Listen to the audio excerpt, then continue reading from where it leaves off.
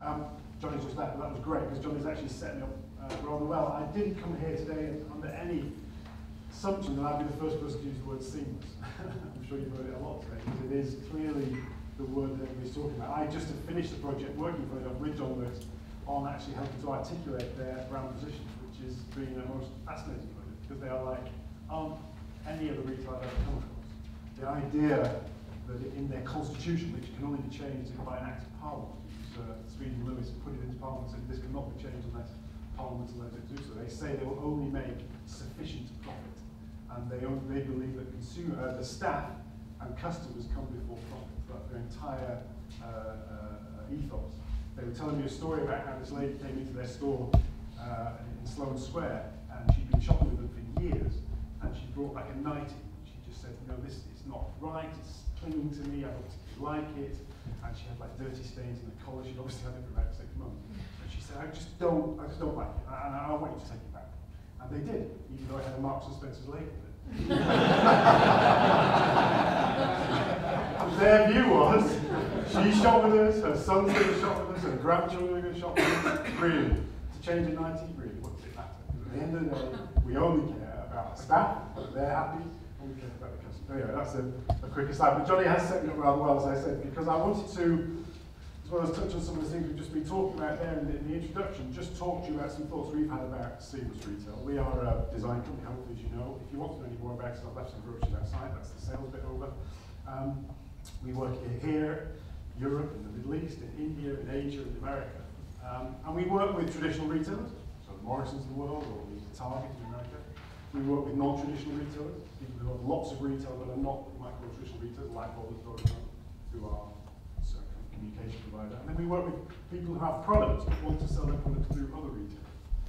What's become clear to me as the creative director, as the world has changed, and I think that Johnny was putting it very well in terms of his even experience of trying to buy a barbecue, is that the idea that Fitch can rock up and say, here's an MDF shelf, what's your brief? Which is often what we used to do, i.e. that was shop design, can no longer be how our creatives behave. Our creatives have got to start to think differently. So we began a process about 3 or 4 years ago looking at this. And I'll just, if I can, take you through some of this. And forgive me if I am repeating some of the things that you've already seen today. But our view about the customer journey, something that we've studied for many, many years, which was often something that started when you crossed the threshold of the door and ended when you went to the till, started off something very simple, has become incredibly splintered in our view. Again, I'm not the first person today to use this word, but it needs to become a lot more seamless. We had shops.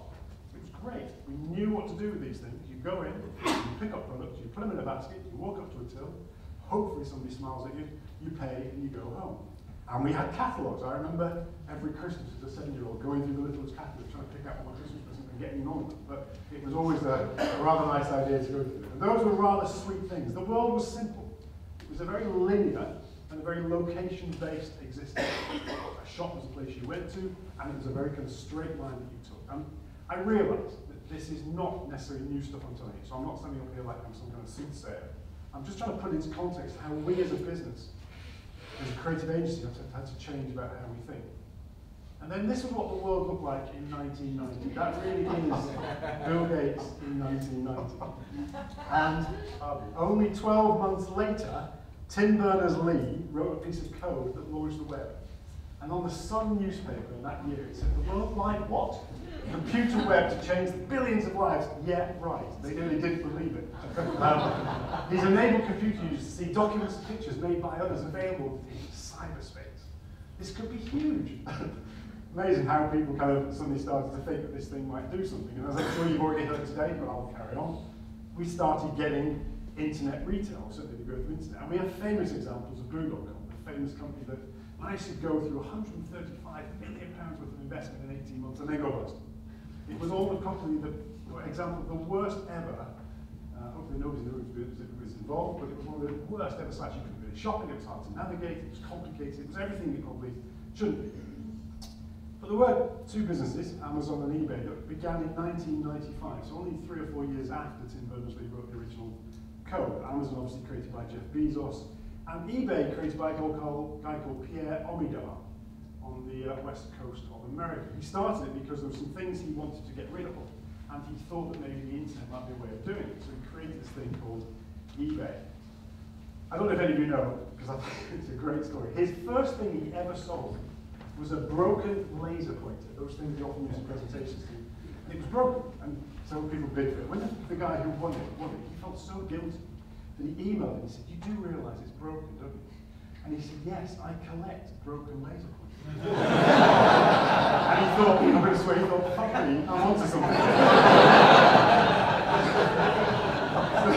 And that was the birth of retail on the internet. It's a kind of an interesting insight into the fact that it just kind of fulfills, and if you've read the book about the long tail, it talks about how it's that diagram that goes like that, and over here, businesses are set up to sell the top 10 and the top 20 of everything. But over here, the internet, if you're into African panpipe music done by a particular bloke, and there's only one example in the world, it's available on the internet. Broken laser pointers, I don't think this room's big enough, it's kind of somewhere over there. So you get horrible slide, take the image, but you know what I'm saying, you're getting shopping on the web developing. You then say, well, okay, e-commerce is going to kill physical space, something I think we were discussing just a second ago. Some of the figures from JP Morgan saying that e-commerce is set to grow by 2013, almost a third again, into 930 billion. And but the funny thing is, at the same time, retail space is actually increasing 40 million square feet in 2003 to 130 million square feet last year. Now, the argument that e-commerce is killing physical retail simply is not true.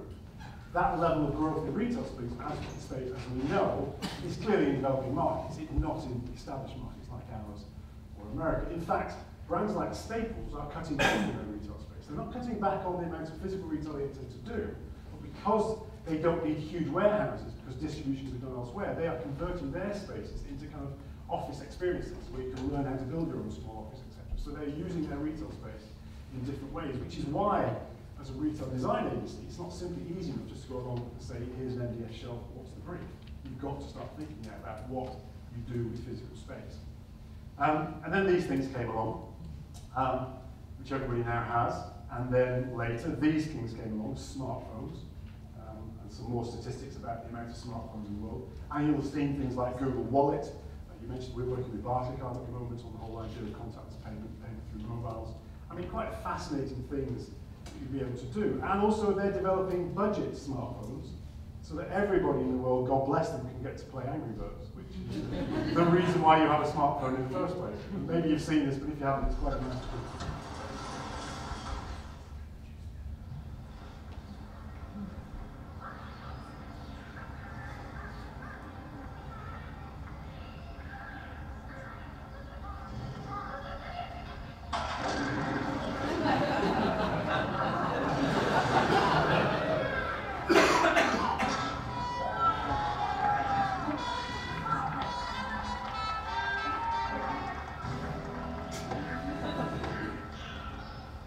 Is that retail design?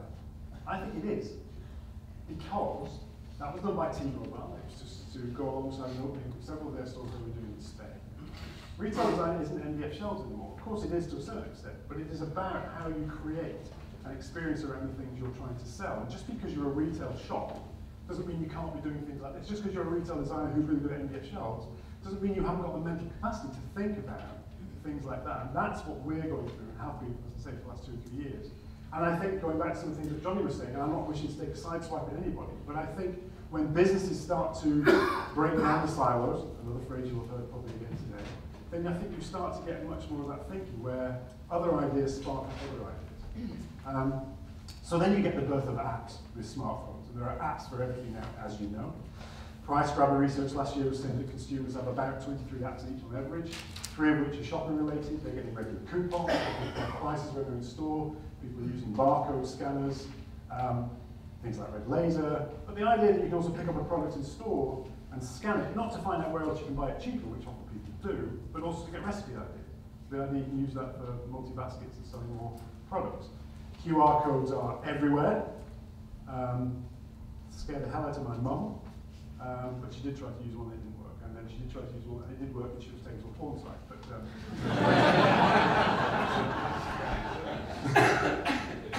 funny, just kept going back to that shop. And then things like AR, all the kind of use of augmented reality, standing in the street and looking across the street and seeing ideas and coupons and sales. And we've just been talking about it, but there are things that are happening in the social space. Again, as I'm sure you talked about already today, I mean, I wasn't here earlier, but the idea of credits or recognition for the amount of social activity that you're having and the way in which retailers maybe reward you for that. Although, I have to say, just because you like a brand doesn't mean you like a brand, it doesn't mean you tick a particular box. So these are, in our view, as well as a shopping trolley, these are some of the, obviously, the future shopping tools. So as we're thinking about that, and thinking about how it went for me, very simple. You went to the shop, you picked something in the basket, you paid for it. The world has become much more fractured, and in a way for retailers, traditional retailers, bricks and mortar retailers, much more formidable. Where do you pin the tail on the donkey? What do you choose to do? Do you do great big things in a piazza? Do you do Facebook? Do you do Twitter? Do you look at that? And so the list goes on in terms of what you do. At the same time we were looking at this, and because we're a retail agency, obviously you need to look at the consumers. And I hope this has some cut through with you guys, because it's certainly the thing that has completely changed the way that we and quite a few of our clients now are looking at designing for consumers. The internet and all that it brought with it since '91, when Bill Gates looked like a young lad, has meant that our states of mind have changed. And whilst I'm not wishing to say that whatever consumers you have as retail businesses out there, Gen Y, family with kids, all the various typologies I'm sure you have, in our view there are three universal mind states that exist across the whole of consumers globally now. Consumers are either in a state of dreaming, they're in a state of exploring, or they're in a state of locating. And when you take it down to those three, it starts to become very interesting when you start to look at your physical estate, your online activity, etc., to see what you're actually doing to appeal to these people. Very quickly, in a dreaming mind state, you're saying, I'm kind of unfocused, I'm open to experiences, I'm open to storytelling, inspire me, challenge me, entertain me. I want some real insight into some ideas I'm having. I see a guy on a mountain bike. Wouldn't it be great this weekend to go mountain biking with the kids in the forest? Now I start thinking about getting a mountain bike, a bit like Johnny, within 10 minutes sitting on a bus, I'm suddenly an expert on mountain biking and tents and camper stoves, and before I know it, I'm off into a fantasy land. Exploring is when you think, okay, I'm now a bit more open-minded, but I'm more category focused now. I want to play with things, I want to try things, I want you to show me ideas, I want to explore what this product's about. And then finally, I know what I need a ex-Weber barbecue. I just need to find it, I need to find it quickly, I need to let you know if there's any service deals you can do with me, etc., etc. Those for us are the things that really start to cut through. The problem with it is traditional retailers, retail in general, has been always set up here. It's always, stores have been laid out to help people get to products really, really, really quickly. And the problem is, most of that kind of stuff is going to go online. People are going to start stocking up the commodities online. So the idea of a retail format that helps you get quickly to a product and find it might not be what we need for the future. I'm not suggesting it's wrong, I'm just saying that the internet is much more exciting for people who are dreaming or exploring. So what we're interested in is that we should start looking here more than we currently do.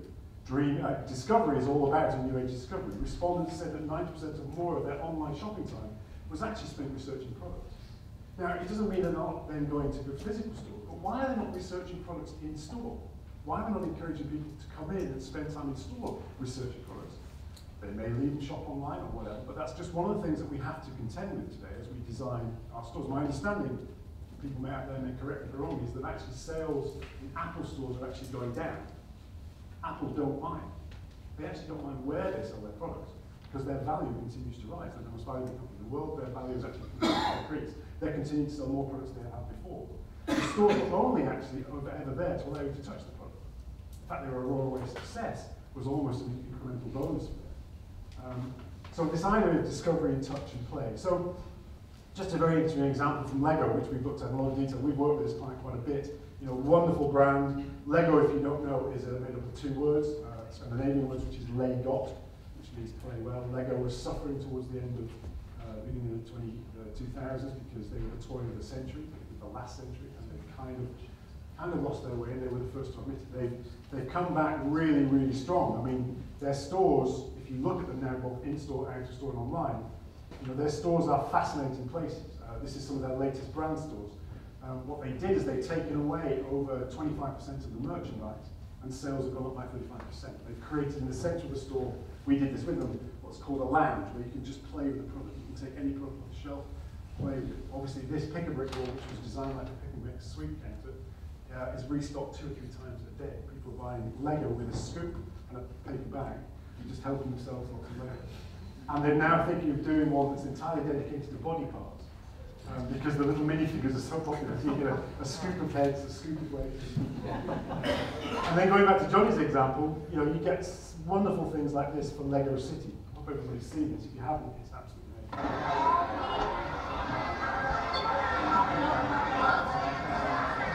The product literally comes out of the box.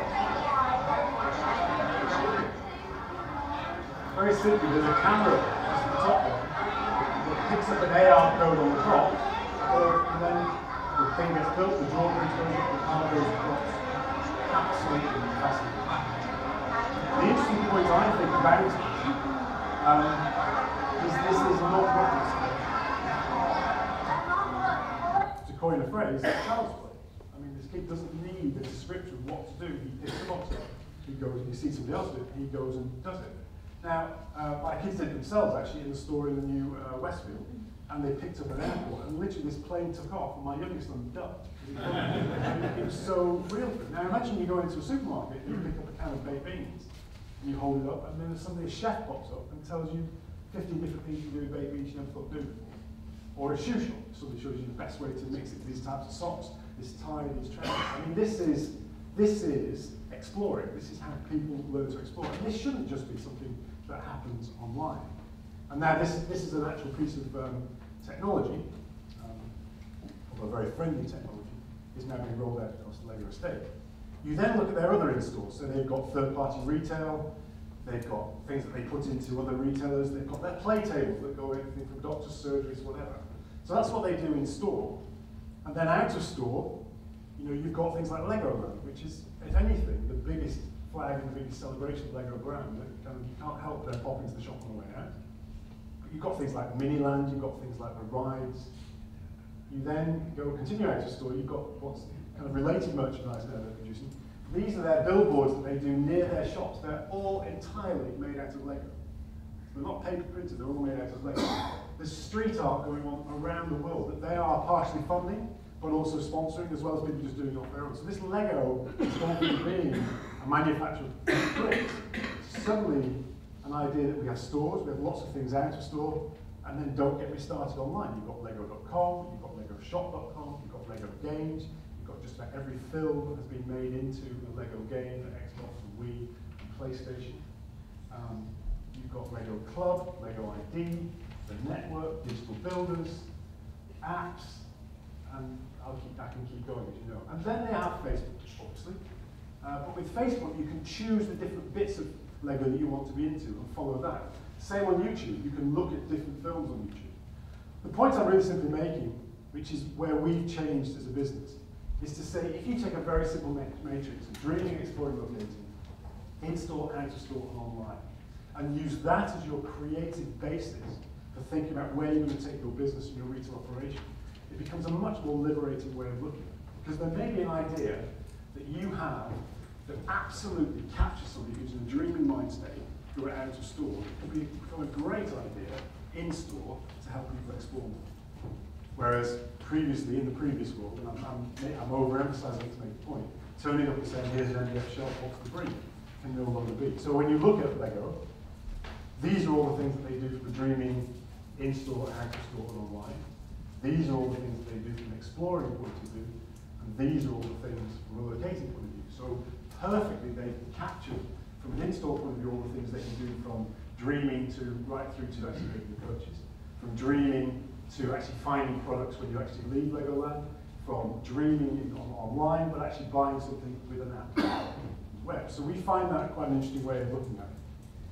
And then finally, the point is we also should be looking here, because this is where we can build interactions with consumers. Have I been okay for time? Yeah, yes, fine. This is where we want people to, who've not really got an idea what they want necessarily, but it's kind of inspiring, challenging, and entertaining. The idea that when people are dreaming, they're daydreaming, they're indulging in idle fantasy. When was the last time in a brief did somebody write, we want to appeal to people who are indulging in idle fantasy? That's not what shops do, is it? Shops are supposed to be places where you put products on shelves and they come and buy them. Our view is that maybe to make shops even more exciting places to go to, we should think about this. We should also think about something I've already touched on, this idea of people shopping in the mind. We're sitting on a bus, and in a second you're looking on your smart device and you're suddenly off in a wonderful world of shopping. This is a shop we've just completed in India. This was the shop before. This is Asian Paints. They're the largest producer of paint in India. They have a network of between 23 to 26,000 stores. I'll just show you very quickly this film.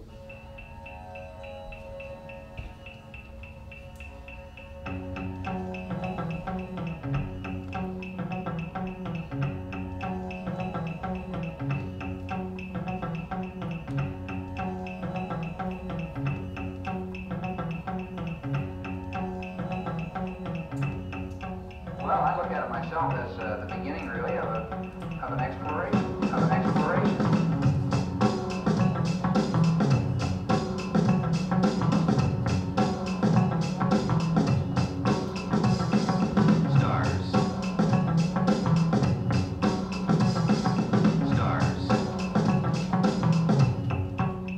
Well, I look at stars.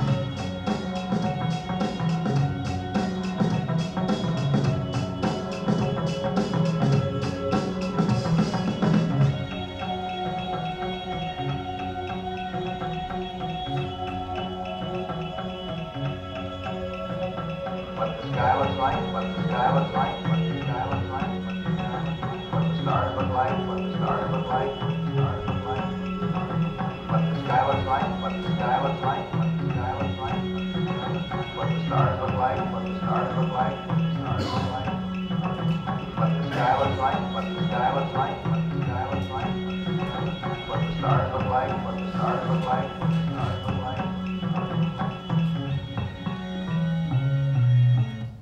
So, Indian consumers are scared of colour, as I said, when it comes to home decorating. They really are rather nervous about how to decorate their home. This store that you just saw doesn't sell anything. It was deliberately designed that way. It is a place where you go to learn about colour, to be immersed in colour, to be shown how different colours are sophisticated or relaxed, etc. To show how colour and space work, to show how different lighting works, so you can flick the lighting in these various spaces. There's even a colour chef who will actually mix you an entire palette of colours for your home. Or you can step through and bring a picture of your interior of your home. They'll put it full size on a wall like this, and they'll recolour your walls for you, so you can see what your room will look like if you pick those colours. This was the first store we did. We've now just completed this store in Delhi, which is where it's entirely now digital. So you may have seen in the film, what you do is you go around collecting things you're interested in. You then give it to the person at the end, they then print it out as your own magazine. You can take it out, and also they email it to you as a digital format. So they're colour consultants. And they've now started to use apps whereby you can even photograph things that you're really, really interested in, keep it as your little Pinterest, so you can keep it as your collection. You can Facebook it, you can send it to friends. You can then start to build your entire colour project online and then take it into the store to share with the people once you get into the space. This has been hugely successful for them. I said before that these stores that we've designed, they don't sell anything. They're entirely about dreaming, about making your home wonderful. The point being, though, the shop I showed you right at the beginning has now been converted into this. This will be the 23,000 stores. The sales of these stores are going up by over 35% because it's been a simple case of we've helped them with their dreaming and exploring, so that when they need to go locate, they do it in much more cost-efficient stores such as this. And these are, there are some ideas in there, but they're basically just paint shops where you go and buy tins of paint. So we took them from this, but I think what's remarkable is in no more than 3 years, they've gone from that to something like this, to a store that doesn't sell anything, to 23,000 stores where sales have gone up by 35%. But they've leapfrogged us because they've become entirely seamless. They've got digital magazines, they've got iPad magazines, they've got things that you can take home, and then you can actually then order that online or come and do your wall for you. They've got things like Facebook sharing and decorating apps. And I think going back to what we were saying before, they're embracing seamless retail in a way that we're not witnessing the same way we say it's more the traditional markets that we work in. So our view is that seamless is about being consistent and coordinated. It's not about doing everything. It's about making sure, as I said right at the beginning, that we think about people who are dreaming, exploring, locating. We think about in-store, out-of-store, and online equally in the early conceptual stages. You use a matrix such as this, and you fill them all in with ideas that the client is currently doing or could potentially do. And then really ask questions like, what are you doing to inspire people who are dreaming?